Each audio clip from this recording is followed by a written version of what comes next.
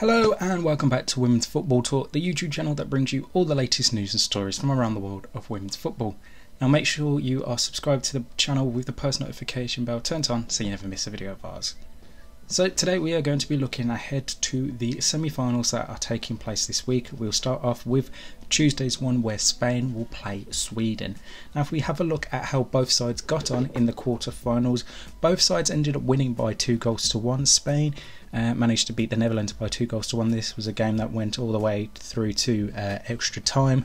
For me, I'd say Spain were the better side throughout that game. They had more control of the game, more likely to score at times, dominated the possession. So it was one where the Netherlands never really seemed to get going at times. It took them quite late to get going, and the way they were shaped up at the back was exploited easily by the Spanish forward line, because you had Mariana Caldente, Esther Gonzalez, Alba Redondo, Eugen Hernandez, Ana Bache both getting forward, as well as the forward three players that I mentioned, and they were just able to exploit the Netherlands back three of Sherida Spitzer, Stephanie van der Graat and Dominique Janssen, and then obviously they had to use Victoria Pelova and Esme Brooks as wingbacks, which isn't their natural position. So I do think that Spain attack definitely helped out a lot by putting on the pressure.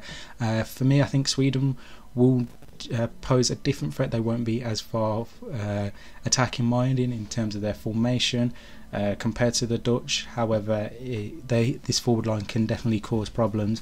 And then when you look at the players they were able to bring off the bench, the likes of Salma Parayuelo, who scored that winning goal to send Spain through to the semi-final, Alexia Putellas coming off the bench, Ava Navarro as well. Like the depth that Spain has in the forward line and the forward players that they're able to bring on definitely helps them out massively, and as was very apparent in that game against the Netherlands. One player who obviously didn't shine as much because of how tightly she was marked throughout the 87 minutes she was on was Aitana Bonmati. You could see Andreas Jonker had a plan of having Jackie Groenen mark her for the whole time she was on the pitch, wherever she was. Bonmati, you would see Jackie Groenen within a couple of yards of her, not allowing her time to breathe.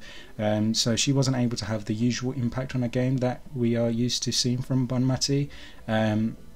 We may see the same from Sweden, whether that be Filippa Agendal or Ellen Rubinson play that sort of role, where they try and mark Bonmati out of a game. Is going to be very interesting to see.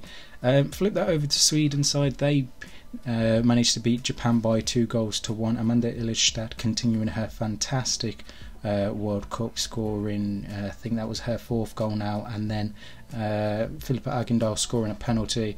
For me, Sweden really made it hard for Japan, considering everyone had, well, me included, had Japan as one of the top teams of this tournament, had them potentially going quite deep. Sweden, especially after that US game, there was many questions of whether they would be able to go deep or but yeah, they got back to their best selves in that game, and yeah, I'm really impressed with how Sweden have done. I think one thing that Spain are going to have to worry about is how to beat Zecira Musovic in goal of Sweden, because she's had such an outstanding tournament so far.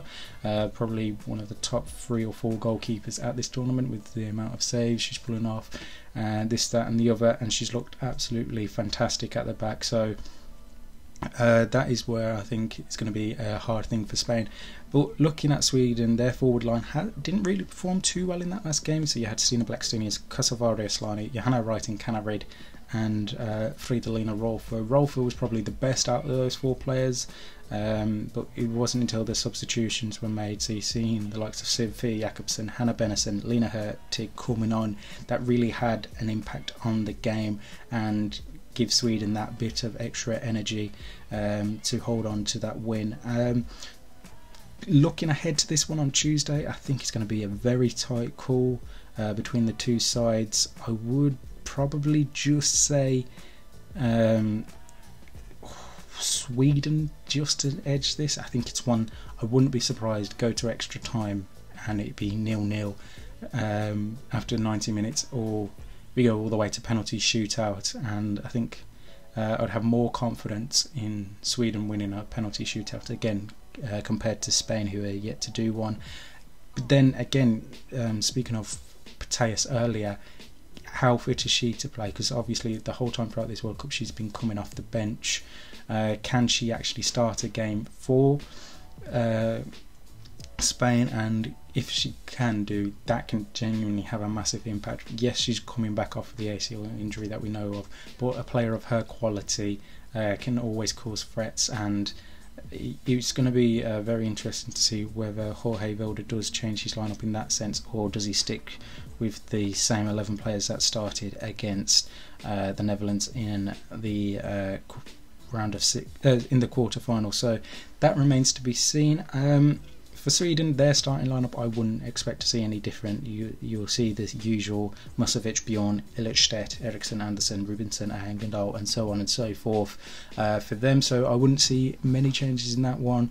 I think it's just a matter of who gets the substitutions right and at the time, and can one of them find a winner should it progress all the way to extra time or potentially penalties. Who will be the winner in that one? So that is my semi-final one preview. We'll be back with another semi-final preview where we look at Australia versus England, and that's what to play for. In the meantime, make sure you like and subscribe and turn on the post notification bell so you never miss a video of ours, and that you're following us on Twitter and on Instagram for all the latest news and stories from around the world of women's football. In the meantime, we'll see you soon.